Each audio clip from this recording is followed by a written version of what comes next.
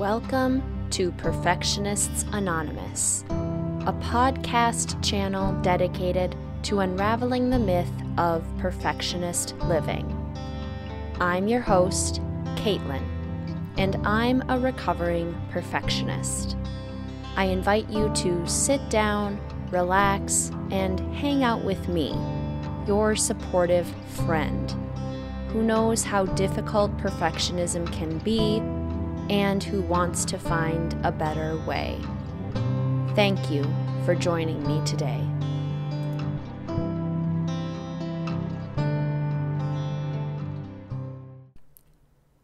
Greetings, fellow perfectionists. I hope you are all doing well. Today's episode is a reflection of how I've been feeling this past week. I feel exhausted. I feel overwhelmed. I feel like I have so much to do and so little time, and everyone has so many expectations, and I just want a break. Thankfully, a break from work is coming up for me soon, but the wait is difficult. In fact, sometimes it feels excruciating. Having to wait for a relief from pressure and overwhelm is daunting.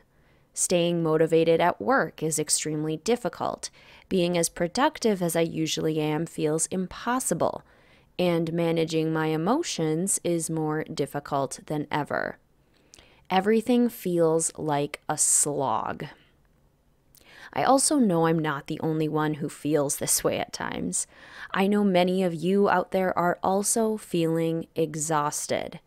I know many of you are feeling like you're constantly behind, like there aren't enough hours in the day, like you have to sacrifice so much, and like you are just fully spent. You're running on empty and you don't know what to do. And that's always where my brain goes when I feel this way. What do I do? I know I'm feeling exhausted and overwhelmed. How do I fix it? And then I do this fun little mind trick where I feel bad for feeling bad in the first place.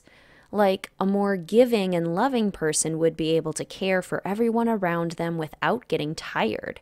They would do it with grace.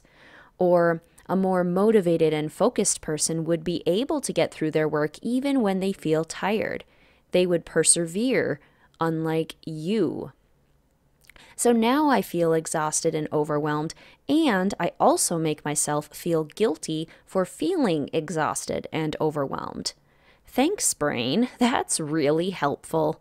You know what doesn't help exhaustion and overwhelm? Shaming yourself for your exhaustion and overwhelm.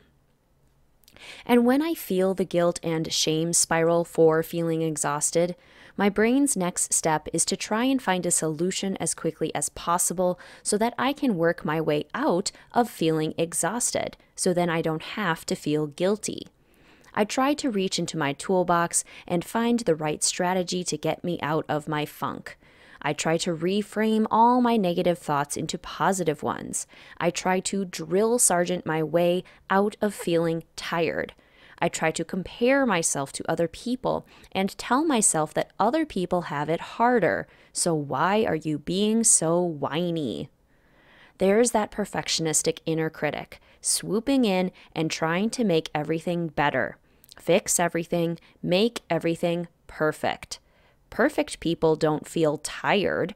Perfect people don't get overwhelmed by the stresses of life. Perfect people are Zen gods and goddesses who take all of life's problems with ease and meet adversity with their head held high and a 100% success rate. To which I say, nope. That's how a perfectionistic brain likes to lie. But as a recovering perfectionist, there's clearly so much to question. The answer to exhaustion and overwhelm is not to obsessively search for a strategy to make it go away.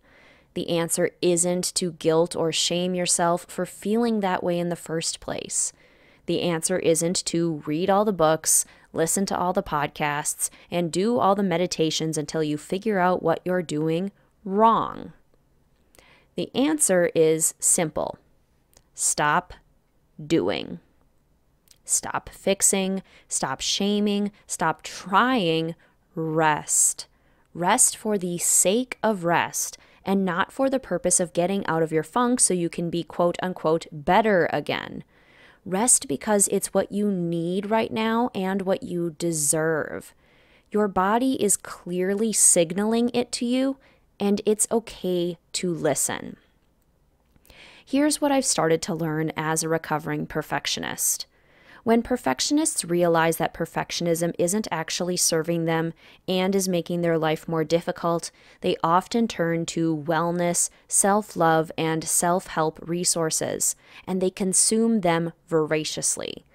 They think they're doing this to be kind to themselves, which in theory is true, but perfectionism is clever and sneaky.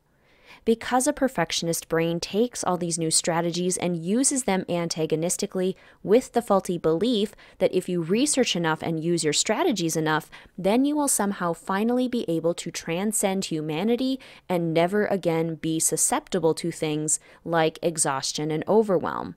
If you were just using the strategies right, then you wouldn't be so tired right now. So really, it's just another sneaky way of doing. A meditation in theory could be a great mindfulness practice to help you in moments of exhaustion, but not if your brain's secret intention is to get you out of the exhaustion as quickly as possible and ignore the negative feelings of overwhelm that you know you're actually feeling. So today, I want to share a few of the ways that I'm not doing things. I am not an expert, and I am not good at this. So really, this episode is as much for me as it is for all of the people out there that I know are like me and also struggling. My brain's secret intention is still to do things for a purpose. I can tell because there's a buzzing resistance in my brain whenever I think about trying something. A teeny little voice that is like, yes, take a relaxing bath for the secret purpose of rejuvenating yourself, so then you won't be exhausted and lazy anymore because good people aren't exhausted and therefore lazy.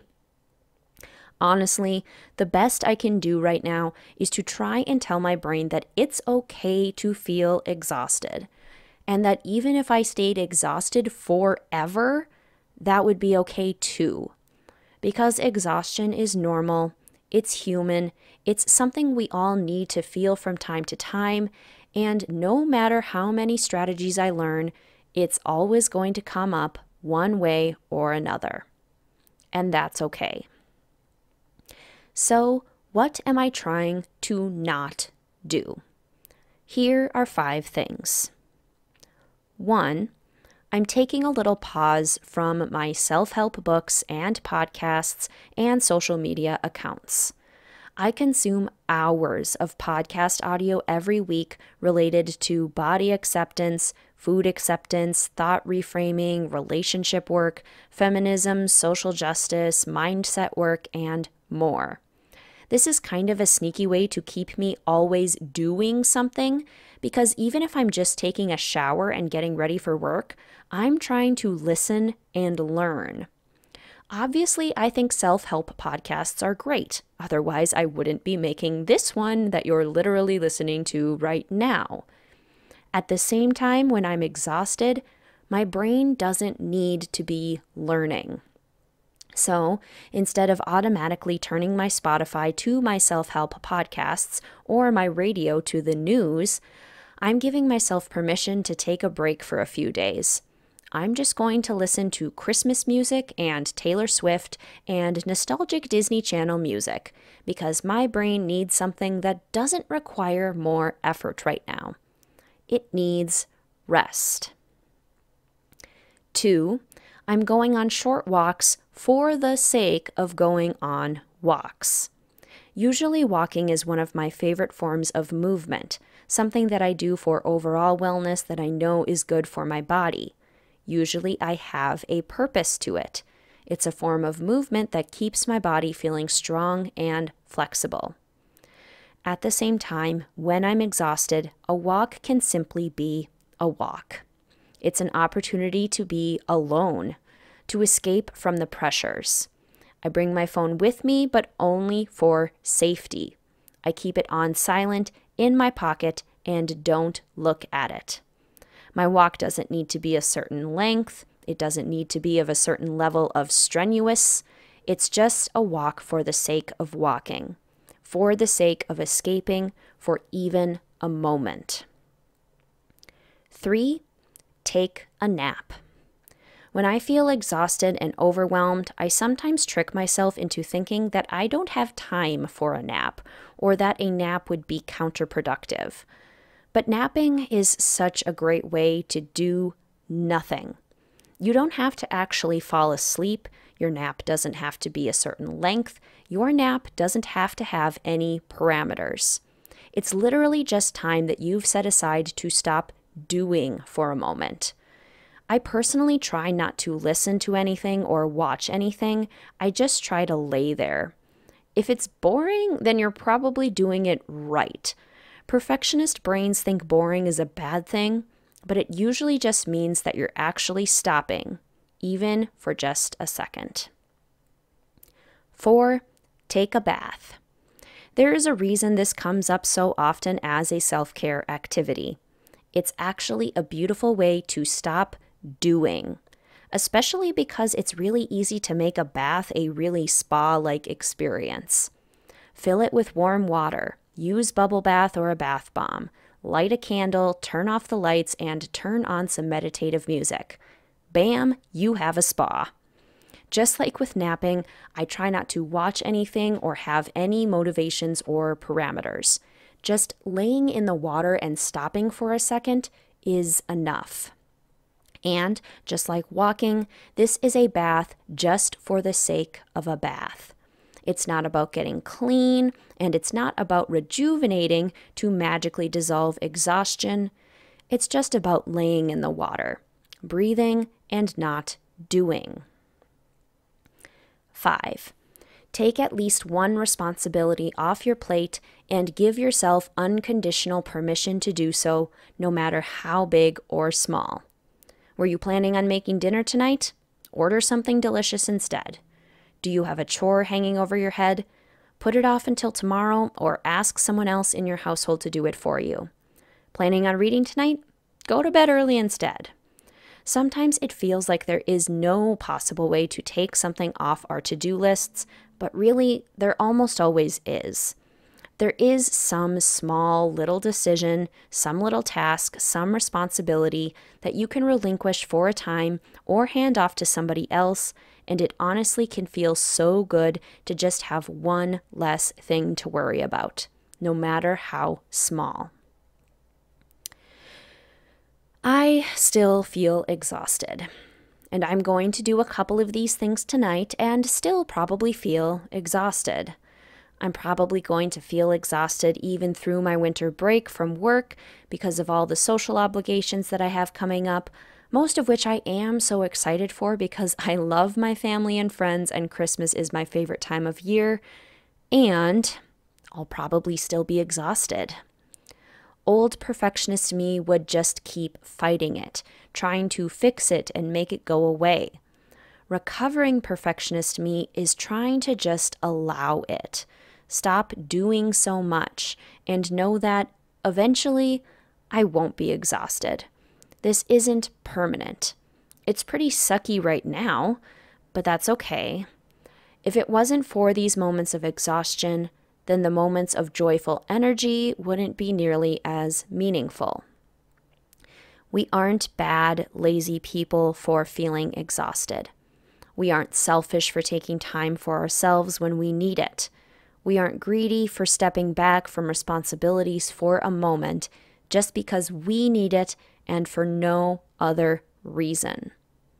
We are good, kind, caring people with high standards and a desire to see the best in things.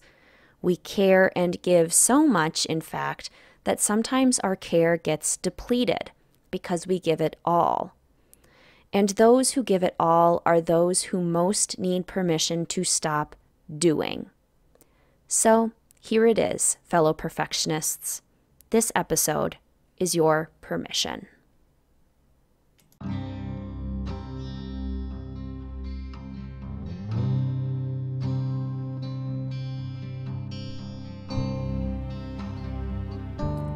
Thank you for listening today, fellow perfectionists. I hope you enjoyed this episode. If you did, please feel free to like, comment, subscribe, and hit that notification bell for more perfectionism-related content and to help the channel grow. If you are listening on a podcast app, please feel free to leave a review and give the podcast a follow. If these episodes are resonating with you and you think they might resonate with others, please feel free to share it as well. Until next time, fellow perfectionists.